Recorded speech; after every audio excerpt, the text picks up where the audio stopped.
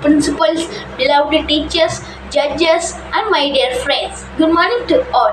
I am Vidya Sanjay Krishna from 8th A1.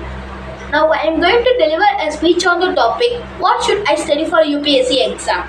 The Public Service Commission was set up in India for the first time in October 1st, 1926 by the strong recommendation made by the Lee Commission in 1924.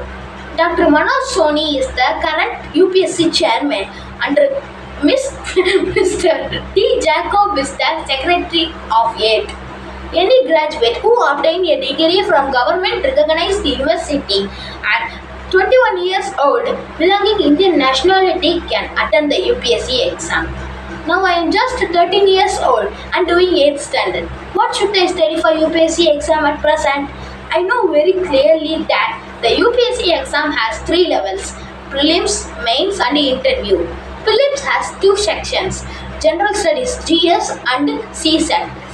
GS paper contains 100 questions. Each correct answer has 2 marks. There is 1/3 negative marking for incorrect answers. CSAT contains 80 questions. Then marks are likewise GS paper.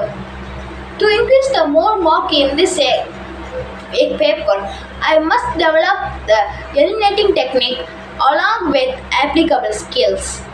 Since language plays a vital role in this exam, I must give more attention to my English subject, and also I have a habit of reading newspaper daily for GK and current affairs. To get qualified in this exam, I must solve the last 10 years of the UPSC exam question paper. Mains is the second level of your UPSC exam. I know it has totally 9 papers.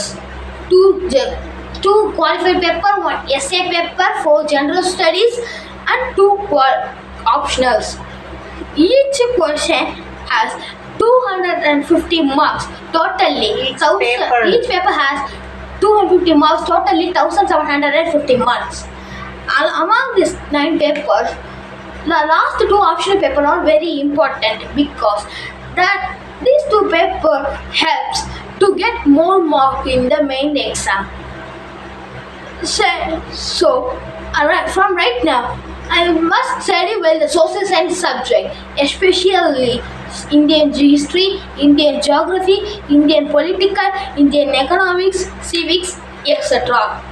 Since the mains exam is in the form of essay writing, I must develop my writing skill, precise writing, along with the analytical skills. Even though அடுத்து interview போயிடு. Okay, interview is the final stage of the UPSC exam.